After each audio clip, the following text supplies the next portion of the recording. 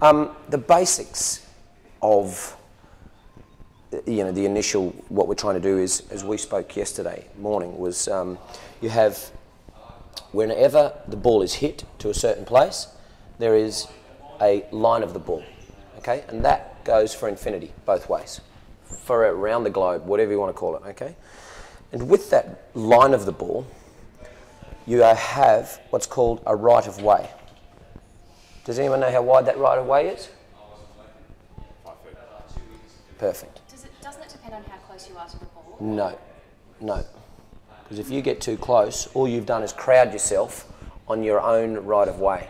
It's like driving in the car out here and you get right up against the white line and the cars coming the other way. They're all like beeping the horn and flashing their lights at you. Move over, give yourself space, then you've got your ball. Now So the right of way is from the ball back 5 feet, not from the horse 5 feet? No, it's from the tip of your outside stirrup. So my drawing is horrendous. Otherwise I would draw a horse and a stirrup. But it's literally, if this was the outside of your stirrup, and then you've got a horse to sort of there, and then you've got the area where your swing comes down to hit the ball.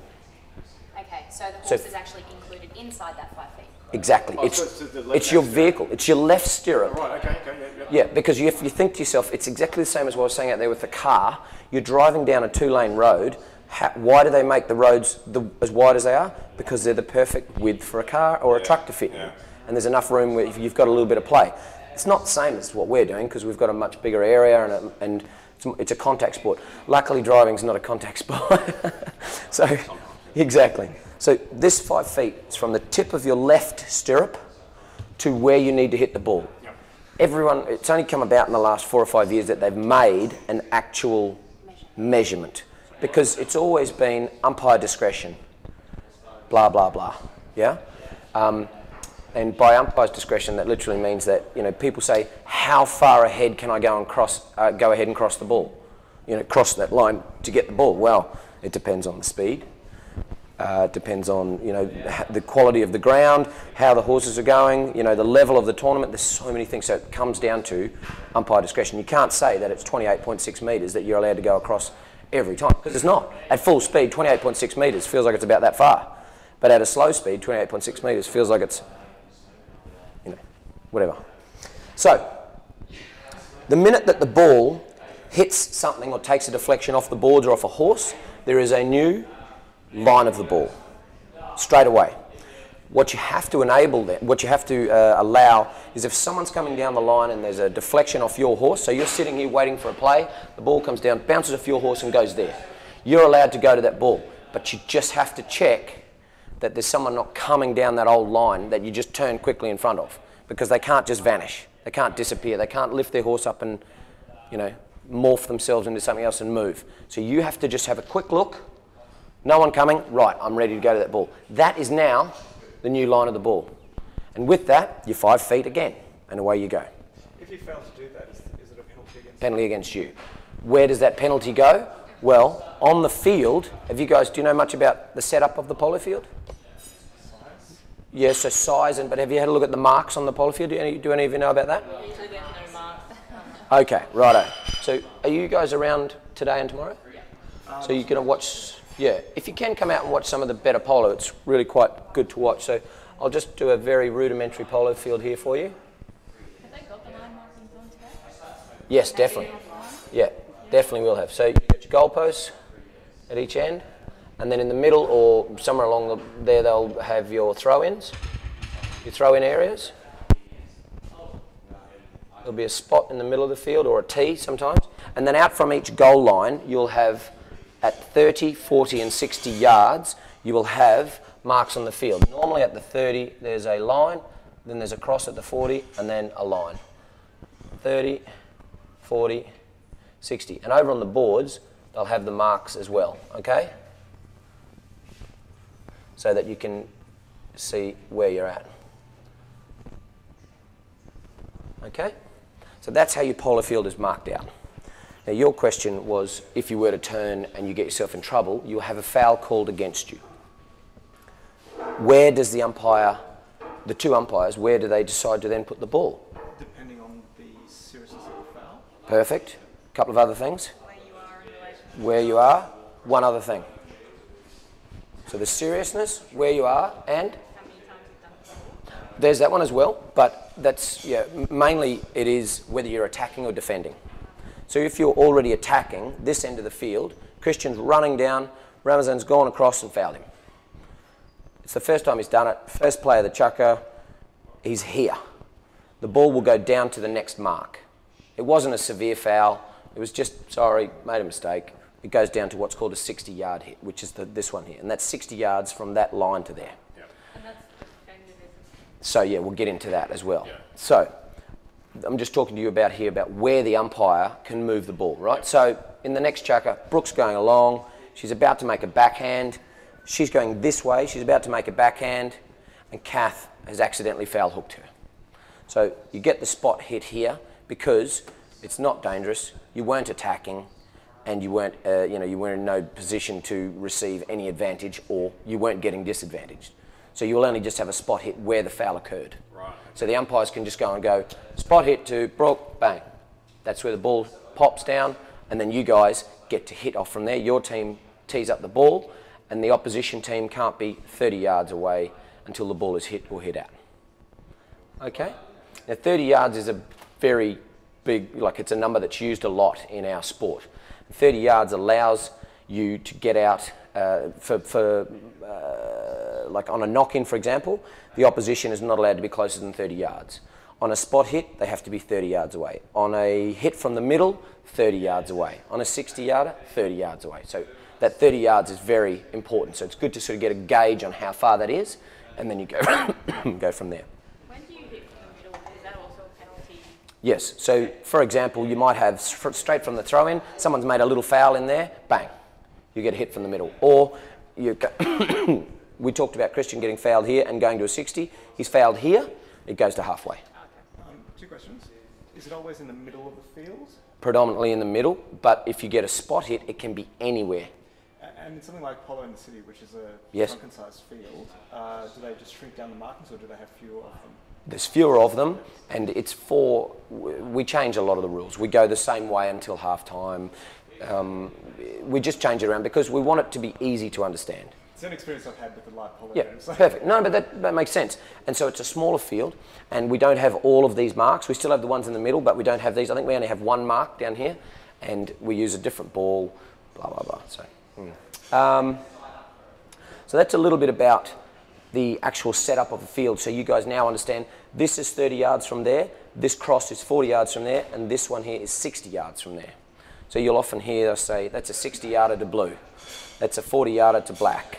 You know, it's a penalty 2, 30-yard hit in favour of white. So a penalty 4 is a 60-yard hit, a penalty 3 is a 40-yard hit, and a penalty 2 is a 30-yard hit. Right, so there's 2, 3, and 4. Right? Penalty 1 everyone asks about, that's a pretty bad one. Penalty 1 is when someone has made a deliberate and or dangerous foul in the vicinity of the goal mouth to save a goal.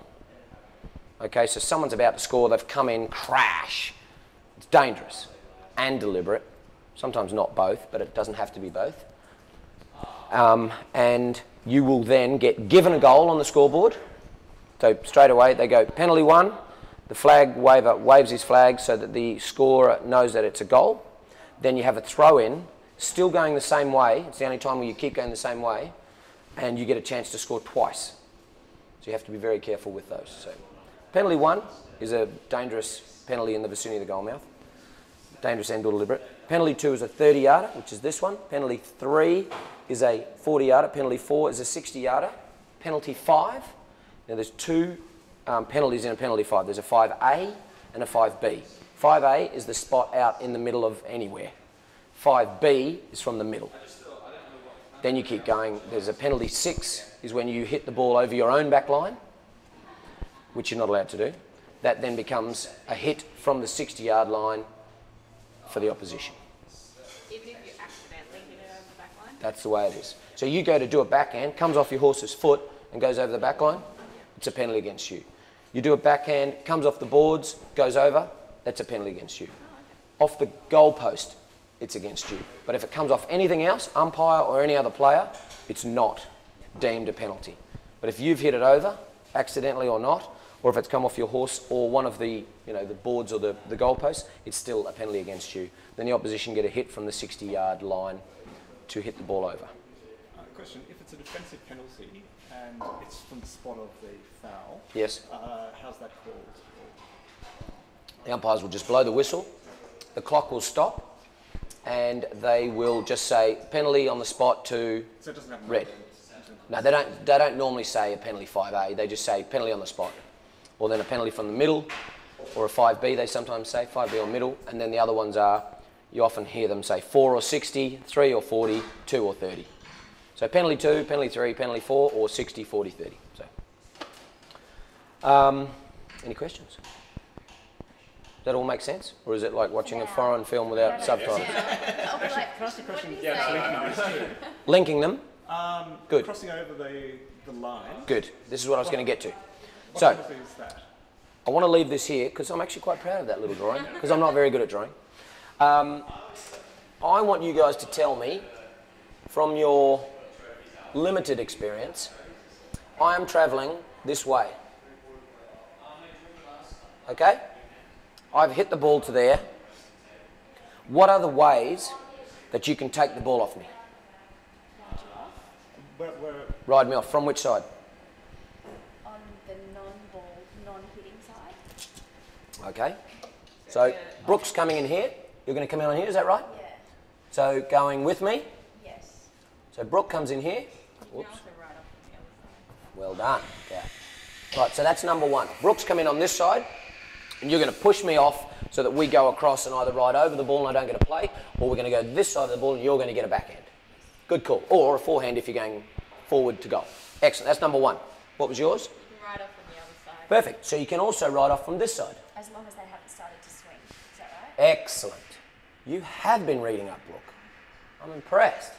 No, well, I just know that I get in trouble for that. are you allowed to cross the line to ride someone off? Yes. They have As long. Hello, Les. How are you, My darling? time wrong. I thought it was 10:30. You're right. I've just been doing some pretty pictures. All right. How'd you pull up? How did How'd you pull up after yesterday? Okay. How'd you feel? Oh yeah, no, feeling all right. Good. Thanks. Didn't beast you too much? No, not at all. Damn. Look out today. Try harder. Yeah. So we're just going through. We've just done the line of the ball right of way, which Okay, is all the right. width. Just done a quick, very rough diagram of a polo field and of the different marks that are on the field and what they mean. Okay. Do you know about the penalty 2, 3, and 4? Yes. So what's a penalty 3? Penalty. Well, okay. Let me think.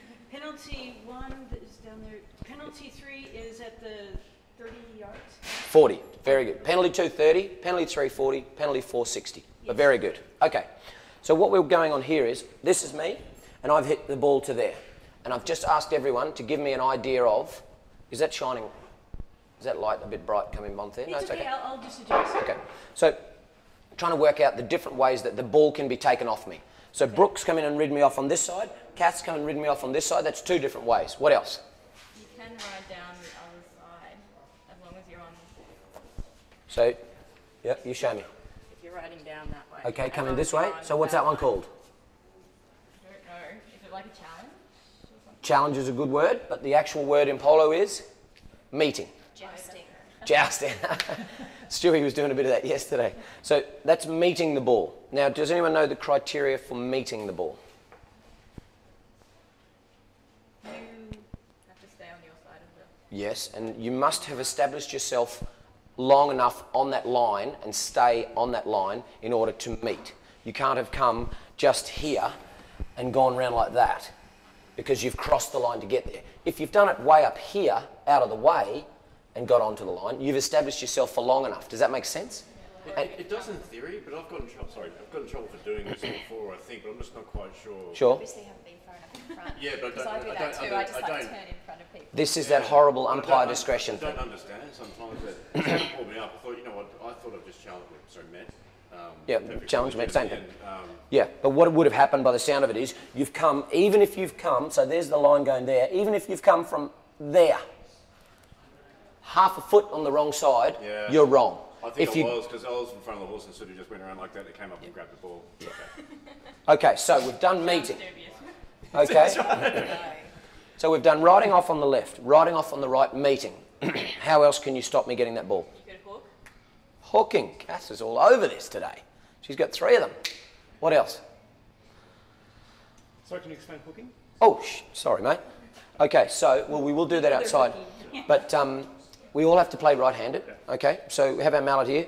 Coffee cup is the ball. I'm about to hit the ball. You can come and hook me from that side. You can only hook on the same side as the ball.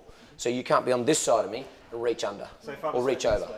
Yes, you would be over there, exactly like we are, and you'd have to put your stick over onto the near side and hook my stick here. And we'll practice that out here in a minute. So just when you're riding someone off and you're on their offside. So you're on their offside, yeah, so you're here. Yep. Yep. So the rule is they can't have begun to swung for the ball. So strictly speaking, is there a distance sort of element involved at all? Unfortunately, once again, if they get ready late to swing, you can ride them off right at the last minute. Someone getting prepared early. But if they're only in their preparation thing, you can still come and meet them if the ball's a long way away. If the ball's right there, you've just got to hook. Okay. Yeah, but you're better off. Sometimes it'd be faking to come up to... Exactly. But if that's the case, just go near side and hit the ball. Don't worry about the ride-off. Yeah, okay, just to play... Yeah, okay. Because then you take out the opportunity of a foul. Don't worry about it. Okay? So, we've done riding off left, riding off right, meeting and hooking. You cool with the hooking? You happy with that? So can you cross the line if you're hooking, or do you No, you don't. No, because that'll end up being, if you've hooked the guy, like, so if the ball, by the time we get to the ball, we're both beside it. If you hook it and then you come over the line afterwards, it could still be deemed a foul. You really have to remember where that ball's come from. So this side of this couch is where the line of the ball is. I'm you coming into hook. I hook and I keep my horse this side of the line. Don't hook it and then go across the line, because you'll get in trouble. Okay, really, really concentrate when we're out there today on where that ball has come from. Am I allowed to go into that play? Well, how do you know? You've got to have a look around. We don't look around enough to understand what's going on with all the other players on the field. The one bit I still don't get, and sorry, I'm Yes. the most obvious person here, is when are you allowed to cross over the line and when aren't you allowed to cross over the line? It's a tough one. In terms of riding off, you can cross the line to ride some. No problems. Yeah, definitely can to ride them off as long as it's well and truly before the ball. So it's more linked to the swinging motion? Yes, exactly, yeah. So if you think that they are in the process of swinging, don't ride them off, just hook them. Okay? But likewise, if you two are riding down the field, okay, you're not just going to ride beside each other for 45 metres and then all of a sudden hook each other at the ball. The ball's down there, start jostling for position, riding each other off. You win the ride-off, you can go and play the ball because you're on that side. There's no point, I see it a lot in the lower goal, they just ride beside each other. Hi, how you going? Yeah, good. Yeah, how's your day? Yeah. Oh, you're looking lovely. And oh, there we go, hook each other at the ball. It's like, what are you doing? Come on. Got to get in and jostle for the ball. People get hung up with the whole riding over there. Have you done that, Brooke? Oh, it's just, I do it all the time. Frustration is going to happen a lot. So, That's okay. because I love hooking and I'm still freaked out by like jostling. Yeah, but that's okay. A good hook is very, very useful, so don't be bothered about not doing the riding off. There's a time when you need to, especially when you're on this side. You definitely need to get in and push. You can't do any hooking when you're on that side. So, the other way you can take the ball off someone is this. Hey? Yeah, you can go and play the near side as well. So that's another good one. So ride off, meeting and hooking. You can also, Kath's come in here, she's quicker than me. She's gone past me and she's taken the ball. My pen's running out. And then you can play the ball on your near side and take it away or go and do a backhand. It's a very good one. The other one, which is all comes down to umpire discretion, is I've hit the ball a bit too far, right? I've hit it up here. Ramazan can just go, bang, take the ball and go. What's that distance? I can't tell you. I can't tell you. Because it comes down to, if I'm going really slow, that could be 40 metres, no problems. Maybe less. But if I'm going quick, it'll need to be a long way. Yeah, so that often happens in our chuckers, like bus chuckers. We probably are going slow enough. That they can get in and take it. Yeah. So like just on the previous one there, where you can sort of cut in and take the ball, what are the rules for that? Nothing. If you're on this side of the line, Just can't cross the line still. Just means if you're on this side, you can just go. Actually, you can have even come from this side, from behind, as long as you're not fouling anyone else coming down the line. So if there's someone else on the line here, don't forget the line goes for infinity. Right, so here's the line all the way back here. My other player, who's Brooke, she's back here. Okay, here's Glenn, and there's the ball there. Rightio? So you can, if Brooke's not really challenging or doing anything, you can come in here and go and make a play. On the near side. On the near side. You can come up and actually, you can come up and ride me off before the ball if you want as well. Yeah. But predominantly, you'll be on this side of the line in this area, and then you'll come in and make a play. Okay?